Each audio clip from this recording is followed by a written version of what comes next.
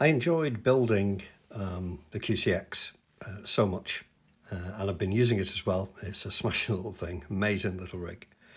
I decided I would build another one. So that's just arrived, just this minute. So let's have a look and see just what we've got.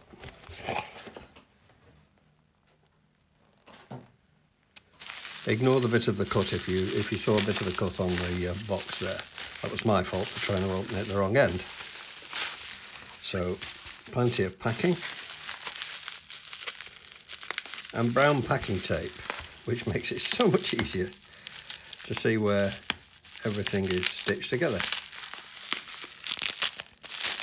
Not necessarily any easier for getting into it.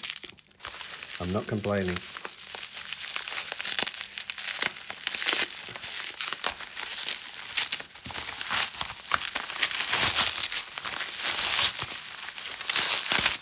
Let's see what we've got in here. Oh, we've got a few things.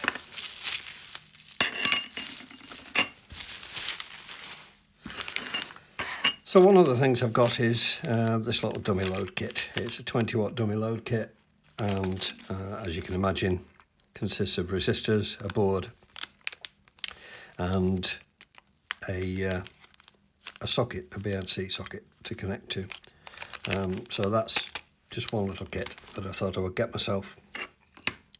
There's the case here for the QDX, very similar to the QCX, of course. So let's have a look what we've got in here. So there's the front and back for the case and the feet.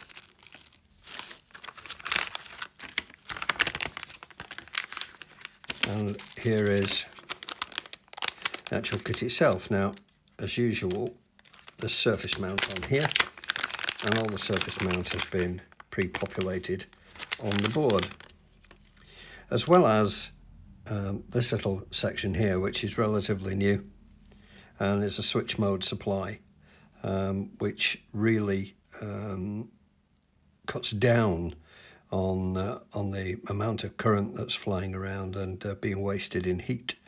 And there's a really good video on the QRP-labs site regarding that. It's really good. It's on YouTube. This is a revision 5 board. As you can see, there's quite a lot of surface mount on here. So I'll put that back in its box, in its bag. Be very careful. There's a bag here with capacitors and looks like the PA transistors in. And a bag of toroids, including a binocular toroid. So it's a while since I've turned one of those.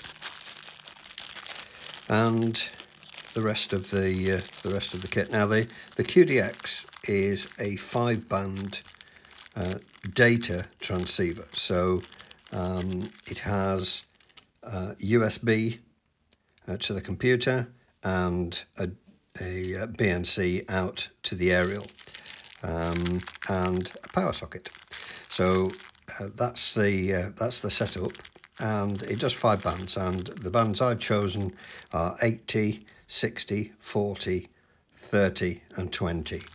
So this will cover all those bands. Now of course there's no tuner, so you would need to make sure the aerial's resonant when you switch band. But I'm really looking forward to this, and maybe doing a bit of JS8 call and some FT8 out portable. So that'll be great. So looking forward to that. So that's the QDX.